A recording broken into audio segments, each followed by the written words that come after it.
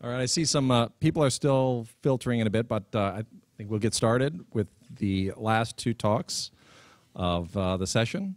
And our next speaker is one of our own junior faculty, Weifeng Xu. I think this is on, right? Thank you, Matt. And I want to start by thanking Li Hui for organizing such a wonderful event for our 10th anniversary. And I'm extremely honored and somewhat very intimidated to stand here and present you my story that we have been developing in the past couple of years with such an elite speaker panel. And especially I'm like in between me and the rock star and the beer. But I'll try my best. So with Li Hui's approval, I think I will start with showing you the biggest elephant in the room. It is one of the most important day in the United States. And so this is my original kind of title of my talk. And so here I want to tell you that change is good. The ability of being able to change is very good. So make your choice wisely between change or no change. And then by saying ability of change, we mean plasticity. And so, okay, the elephant is released. And by the title, what I really mean is I'd like to use this quote from an ancient Greek philosopher, "Nothing endures but change." He basically said that one could not step twice into the same river, for other waters are always ever flowing onto you. I think it's a very nice analogy to describe the brain as a neuronal dynamic network that constantly receiving previous experience and reshaping its content and activity, and then reflects by influencing the detection and translation of the incoming signal. With this overarching description, the story I'm going to tell you about is a activity-regulated expression of a neuronal gene called Neurogranin, and how we think that might shape the neuronal properties and influence the plasticity and network activity. As you may all know, neurons are the fundamental unit in the neuronal network as a unit for signal production, propagation.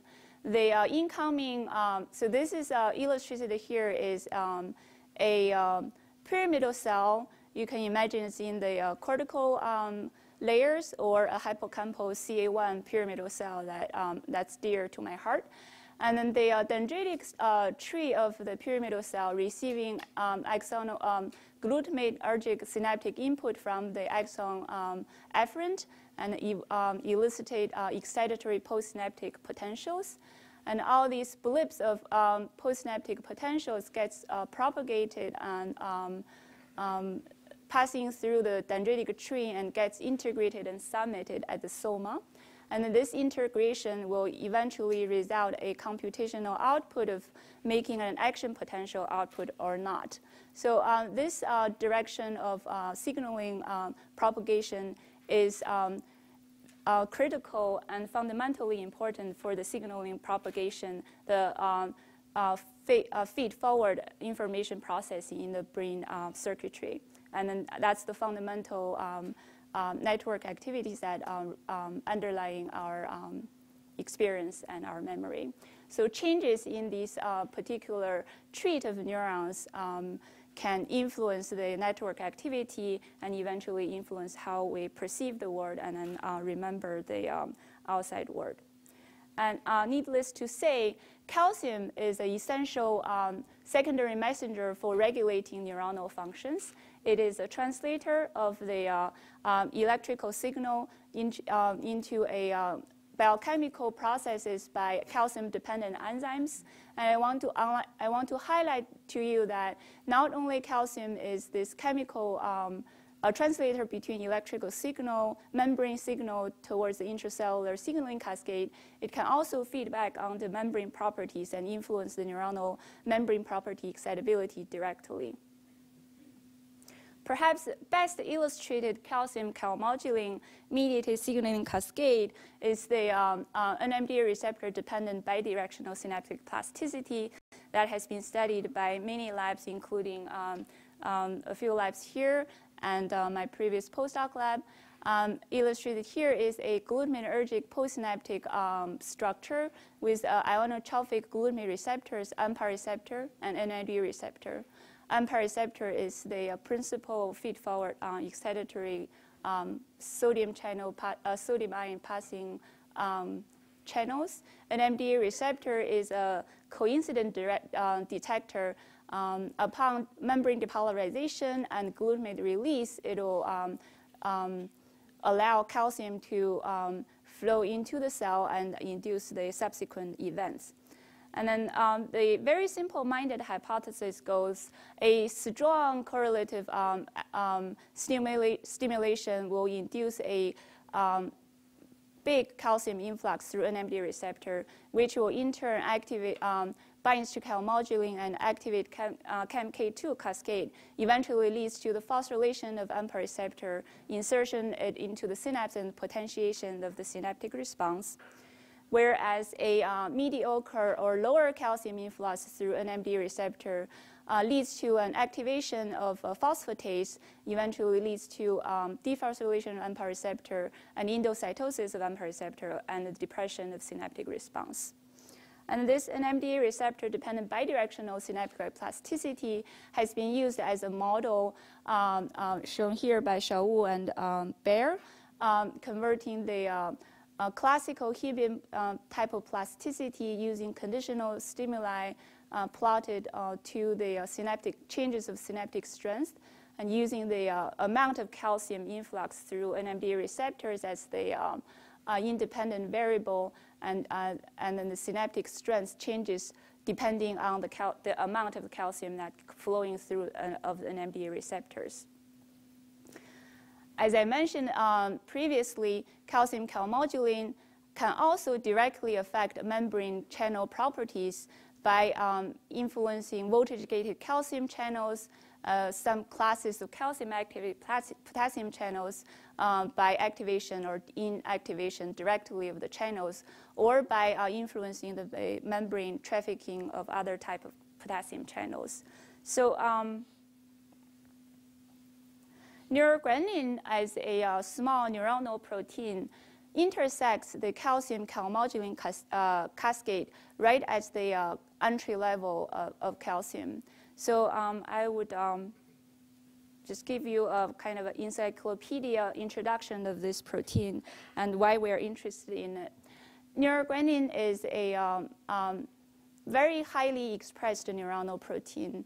It is special in several ways. So it's highly expressed in, as you can see, hippocampus, cortex, striatum, and also some subcortical brain area, including amygdala. It's actually only expressed in the projection neurons of these brain regions. It's not in interneurons. It's in the projection neuron, pyramidal cells in the cortex and hippocampus, and medium spiny neurons in striatum. So it primarily has a postsynaptic localization. It does not mean that it's enriched in the postsynaptic density, but it means that it's expressing in the soma, dendrite. It's presumably invaded the postsynaptic density, but it's not in the axonal compartment. There's another family member of neurogranin-related protein that specifically expressed in the axonal compartment. It's a fairly small protein. It's only 78 amino acids, but the mRNA is longer than usual. That has quite a bit of a 3' UTR and actually a very extensive 5' UTR that it's implicative of substantial regulation at multiple levels. It's also special in terms of its biochemical properties that unlike the effector proteins of calcium calmodulin, like CAMK2 or PP2B that binds to calmodulin in the calcium saturated stage, neurogranin binds to calmodulin under low calcium condition. It likes apocalmodulin better than the calcium bound calmodulin. And the elevation of intracellular calcium will actually dissociate neurogranin from calmodulin, release calmodulin into the pool to be able to encounter calcium and induce the subsequent signaling cascade. And it's also a PKC substrate. It was actually originally identified as a PKC substrate in the brain extract. And the PKC phosphorylation of neurogranin can also dissociate neurogranin from calmodulin. There are a couple of studies on the knockout of neurogranin showing a learning deficit in Morris Watermaid's task and also contextual fear conditioning task. And at cellular level, they show neurophysiology level, they showed an alteration in plasticity and also alteration in the intracellular calcium dynamics. And subsequently, the CAMK2 phosphorylation profile. Interestingly, the neurogranin levels in the heterozygous of the neurogranin knockout mouse and also the wild-type littermates has a very nice correlation of the levels of hippocampal neurogranin protein level versus the performance on the Morris Watermaid's task. The higher the neurogranin levels, the better the animals perform. Strongly indicate that neurogranin is somewhat a facilitator for the performance. And the expression of neurogranin is highly regulated. There are multiple studies using a different behavioral, environmental, hormonal stimulation showed up or down regulation of neurogranin. I want to summarize, so these are the summarized literature on those, and what I want to highlight is that all of these studies are done within a long-term manipulation, either hours or days after the behavioral hormonal stimulation, or a lifespan of study of, for instance, aging or post-mortem studies from schizophrenia patients. It caught us our particular interest because of the recent studies in the GWAS study from schizophrenia population showing a multiple SNPs in the near or in the neurogranin gene are highly associated with a increased risk of schizophrenia. In fact, this morning I just got an email from Ed from Stanley Center showing a very like up-to-date new GWAS figure showing a high, very kind of jump out of the ordinary high association of SNPs of very close to the neurogranin genes. So when we picked up this project, we wanted to look at the regulation of neurogranin and how that might influence the neuronal properties and then consequently learning and memory. So the first thing we actually identified is variability. We see a big variability while we are doing behavioral stimulations and trying to understand the levels of neurogranin in the animal, how it's regulated. So, and we ended up doing a lot of controls and habituations to actually control the neurogranin, the basal neurogranin levels. And then finally, we settled down on a contextual memory kind of behavioral paradigm that I'm using a lot of local expertise to actually working on these behavioral paradigms that I'm not used to. So the first experiment I want to show you is that basically it's a very simple behavioral test. We put a mouse, a mature 6 to 8 week old mouse, into a novel environment, meaning a plastic box with a very stripy wall surrounding it, for 8 minutes. And then we took the mouse out, let it go chill out in its home cage for another 7 minutes, and then we take them out and then sec the animal. And then we immediately dissect out the hippocampus and then make cell lysate, total hippocampal lysate, and assay the neurogranin levels in hippocampal, total hippocampal cell lysate. Here, shown here is a Western blot of neurogranin and also the loading control tubulin. As you can see that by the example Western blot and also in the cumulative, the bar graph, that by simply exposing the animal to a novel environment for 8 minutes, we see a dramatic increase of neurogranin levels in total hippocampus by 50%.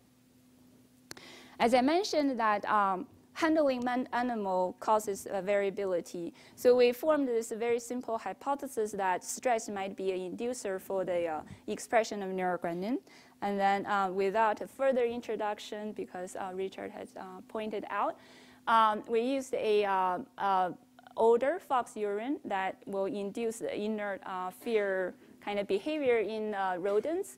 Just by exposing the animal to fox urine for 30 minutes, we also saw this dramatic upregulation of neurogranin in hippocampus. And we can recapitulate this fear-induced upregulation of neurogranin using epinephrine. Just by simple IP injection of epinephrine, then we saw a significant increase of neurogranin in the hippocampus. So I want to pause here just to kind of discuss with you why this this 3-bar graph is interesting and why should we study about it. So there are 2 very interesting features of this rapid upregulation of neurogranin. First of all, the time course of this upregulation is relatively short. So if we put the expression of neurogranin in the context of immediate early gene, which people normally study, the mRNA levels of IEGs normally shows a detectable increase 30 to 60 minutes after stimulation. And then obviously protein expression of the protein follows that time frame. And so there are exceptions, but it's very rare. And so other candidates for activity-dependent translation, such as CAMK2, which is really well documented, the earliest point in vivo, this is the work from Mark Baer's lab, it's 30 minutes after light exposure after the dark rearing of the animal, and you saw a quantitative increase of CAMK2 level in the visual cortex. So 15 minutes is it's quite short in terms of the protein regulation of protein levels. And then the second point I want to point out is that we're looking at increase at total protein levels. And neurogranin is different from most of immediate early gene in the sense that the basal level is pretty high. The concentration of neurogranin is comparable to calmodulin, which means it's sitting around 60 to 100 micromole in the neurons at postsynaptic compartment. And then which means like 50% increase of on top of that is another 30 to 50 micromole of neurogranin being synthesized in the neurons. And I want to remind you, we basically take the whole hippocampus and then smash it. So we actually don't know whether the increase is overall increase in all of the neurons or it's a significant increase in subpopulation of neurons. In any of these cases, this is a pretty remarkable increase of the protein level. So then we wanted to study what's the effect of the upregulation of neurogranin given this observation. So, and then I want to show you some correlative work that I have done that we've yet to do the final perturbation study. So we took advantage of a contextual fear conditioning paradigm that first developed by Fanslow's group and also being used by Melanol group in studying unpericeptor phosphorylation. So this paradigm isolates the protein synthesis-dependent phase of context memory formation from the association of the fear, meaning the shock in the chamber. So the experiment goes, because we are using epi injection as a facilitator of protein synthesis, so we either do a saline or epi injection at time 0, and then 15 minutes later, we expose the animal to the shocking chamber for 2 minutes or 8 minutes. And then the animal goes back to their home cage and wait for another day for the memory to consolidate or not. And then we bring back the animal back to the chamber and give a electrical shock in the same chamber. the animals do not spend more than 30 seconds in the chamber. So that short of exposure by itself will not allow memory formation. So if the memory is formed within this period of time, then that 30 minutes is enough to recapitulate that context and associate with fear. And if that memory is not being formed, then it falls apart. And we do the test, the freezing test right after 30 minutes after the shock. So, and Fenslow's group have shown that if you infuse a protein synthesis inhibitor prior this context exposure, then you cannot form the associative memory, suggesting the initial phase of the context memory formation require protein synthesis.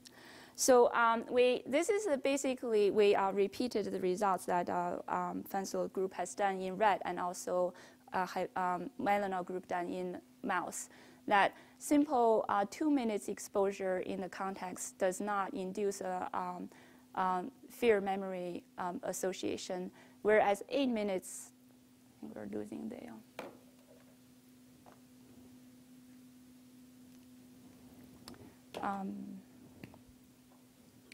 8 minutes context exposure is enough to induce this association of fear memory.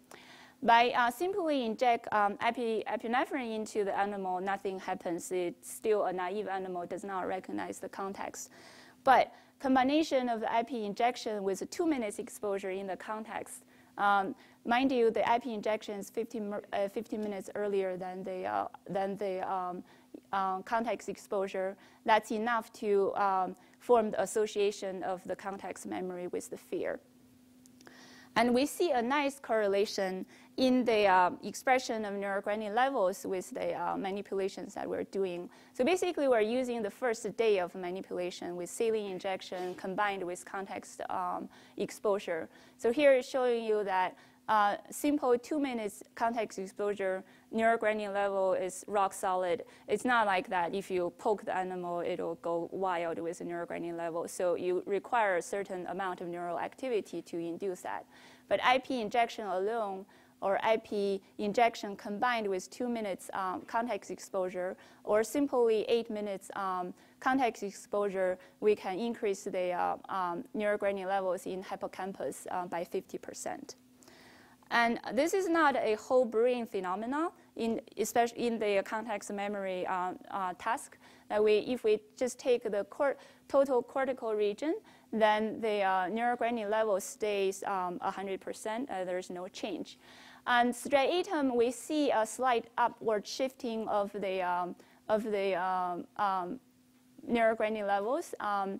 And we have other studies actually show a very strong stress test actually will induce neurogranin upregulation in striatum. This is a milder stress, acute stress that has the upward shifting, but it's not reaching significance.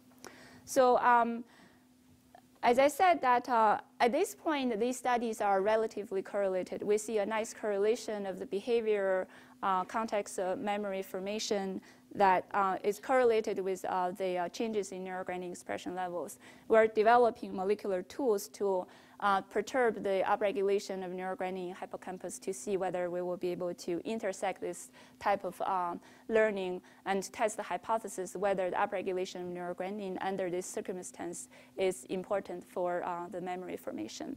So in the next 10 minutes of my time, I just want to, so the obvious follow-up question, one is being what mediates the upregulation of the neurogranin, neurogranin levels, and then two, what impact it will have on the neuronal properties. So to do that, we switch to two in vitro systems. The signaling cascade studies are done in dissociated cortical cultures. And I should mention that the behavior work is a collaboration with our postdoc Kendrick Jones and a technician Chris, somewhere in the audience, hopefully. Basically, we plate the very dense cortical neuron in the dish. And then after 3 weeks of culture, we stimulate the neuron by inhibiting the inhibitory system using bicuculin. And after the stimulation, we collect the cell lysate at different time points. And showing here that by 15 minutes after the bicuculin stimulation, we see a significant increase of neurogranin levels from the total cell lysate. And the adrenergic system, if we recruit the adrenergic system in the culture system by co-applying bicuculin and norepinephrine, then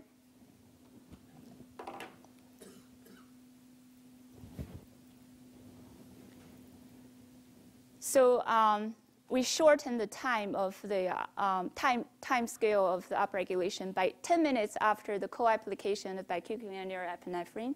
We already see a very dramatic increase of neurogranin levels. That's comparable and even more than the bicuculin treatment by itself. So adrenergic system facilitate this pathway of increased neurogranin. And we can also see this increase by immunohistochemistry. These are hippocampal neuron cultures stimulated with combination of norepinephrine and bicuculin.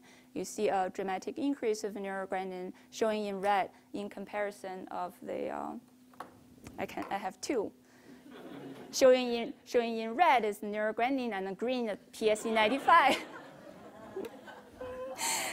To highlight the postsynaptic compartment. You can see the dendritic arbor is being quite highlighted, but I would not go beyond that at this point before we do more experiment.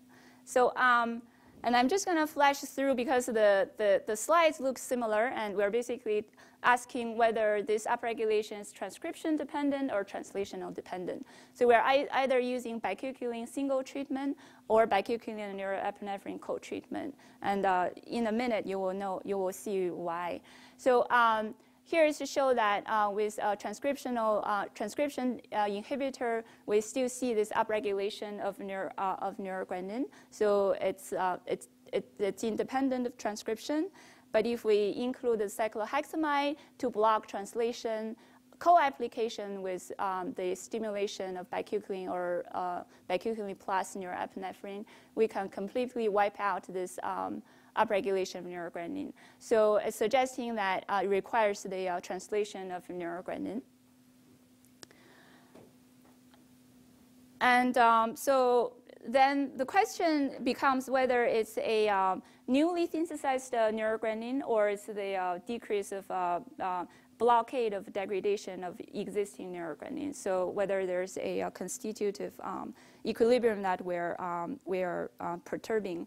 So to ask this question, we actually tapped into Miriam's expertise and looking at the polyribosomal bound mRNA population. The hypothesis that if it's increase of translation, then you would see more polyribosomal bound neurogranin mRNA. So what we did is to use a sucrose cushion method to separate separate mRNAs that has no or very few polyribosome bind from the polyribosome enriched fraction, and then doing quantitative RT-PCR to look at the transcript level. So here it's showing you that with two different primer set, that neurogranin bound neurogranin mRNA has a higher proportion comparing to other control mRNAs. So CAMK2 and ARC has this upward trend, but it's not reaching significant yet.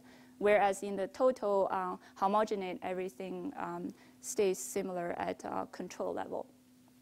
It strongly suggests that we're actually newly synthesized neurogranin. And and we also show here that the neuronal activity recruit NMDA receptors. If we block an NMDA receptor, then we block the upregulation of neurogranin. And it does not require L-type calcium channel, which is another postsynaptic calcium source. Downstream from NMDA receptor, we show that it's ERK dependent. Using U0126, we can block this upregulation. And here comes the kicker. That when I first presented this data, when we first got it, and obviously translation, activity-dependent translation, the guru will ask me, what about mTOR pathway? Is mTOR involved or not? And so then we did the experiment, actually upon Li Hui's suggestion. So we pre-incubated the culture in rapamycin to block mTOR pathway. To our surprise, it does not affect the bicuculin-induced upregulation of neurogranin, whereas it completely wipes out the co-application-induced neurogranin, suggesting that there are alternative pathways to actually engage the translation of neurogranin. Engaging the adrenergic pathway will recruit mTOR pathway and elevate the translation of neurogranin, whereas a single NMDA receptor activation does not rely on mTOR pathway. So this part is still murky. There's a lot to be done to understand what's between this and that. So and just like a very short summary of the signaling cascade, we think that neuronal activity activate an NMDA receptor that would recruit ERK signaling pathway that induce the enhancement of translation of neurogranin. And adrenergic activation will facilitate this pathway and recruit mTOR pathway to further enhance the translation of neurogranin. And the next obvious question is that what does neurogranin do with the upregulation of levels? So in the next 3-4 slices, we used a virus-mediated manipulation of neurogranin using lentivirus to either overexpress or knock down the endogenous neurogranin. And then this is all the recordings are done by the graduate student Huang Yi. And then we inject the virus into a hippocampal slice culture from rat hippocampus, and then record from the infected cell and also the uninfected neighboring cell. So, and first path experiment, we looked at the synaptic transmission. Shown here is the uninfected cell EPSP plotted against the infected cell EPSP. And when neurogranin is overexpressed, we see an upregulation of synaptic response. Whereas if we knock down the endogenous neurogranin, the synaptic transmission, postsynaptic response is decreased, suggesting that neurogranin facilitates the synaptic, increase the synaptic response. More interestingly, when we overexpress neurogranin, and then we just do simple current recording by injecting depolarizing current to the cell and look at how easy these neurons will generate action potential, overexpression neurogranin, given the same amount of current injection, you will elicit more action potential. Whereas these are just a hit block. The warmer it gets, the more action potential you have. You can see a shift of into the warmer color with overexpression of neurogranin. Whereas the neurogranin knockdown will have a downward shift that the color becomes colder, neurons tends to fire less. So this is our current working model that enhanced neuron activity will recruit an NMDA receptor, which will recruit the ERK pathway and enhance neurogranin levels. So by enhancing neurogranin levels, it will presumably enhance EPSP by enhance LTP and also modulate membrane conductance and enhancing the neuronal excitability. So this will turn out to have two significant impacts that we are currently working on. One is to shift the threshold for plasticity, that it will make LTP easier with less calcium. That's one possibility, so that it will engage the network, become more potentiatable. And also, the enhanced excitability will presumably increase the output of the network. So and we are still doing experiments to test those hypotheses. And then last, I just want to acknowledge people have done all the work, can pioneer with all the biochemistry work and then the polyribosome study. Huang Yi did all the recordings, and Chris is running the behavioral test in collaboration with Ken. And this work could have not been possible without the Building 46 support from many labs. and then the generous support from Stanley Center, and also PICAR's in Innovation Fund, and then also funding from NIMH. So. Okay.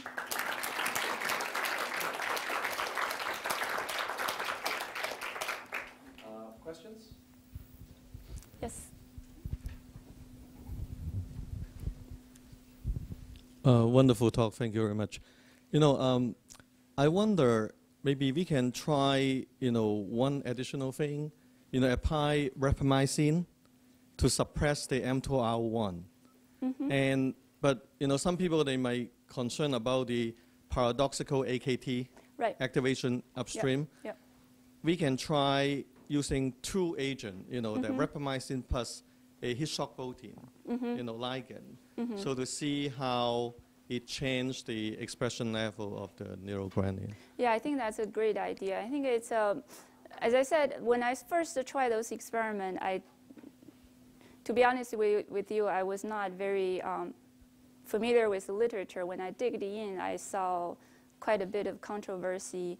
And I was surprised to see this segregation. And we're actually puzzled by this piece of data. But I think it strongly suggests that there are multiple regulatory mechanisms that's involved that presumably antagonizing each other to actually spit out the specific outcome. And Mark asked several times that other stimulation that induce activity-dependent translation of proteins, would that actually induce neurogranin translation? And then the preliminary result is actually no. So I think we all talk about activity-dependent translation, and here I just want to highlight that there might be more than one mechanism, multiple pathways. And then the target pool might also be different as well, depending on the behavioral stimulation, the neuromodulatory system that is engaged, and then the outcome might be different. So, yeah. Yeah, the quick reason why I focus on the mTOR1, because mTOR1C1 is the master switch for the metabolite and nutrients. Yeah. And it had tremendous, relevance, for the whole neuronal activity. Yes, yeah. Okay, I think I'll move on to the final talk. The rock star. So thanks, Weifeng.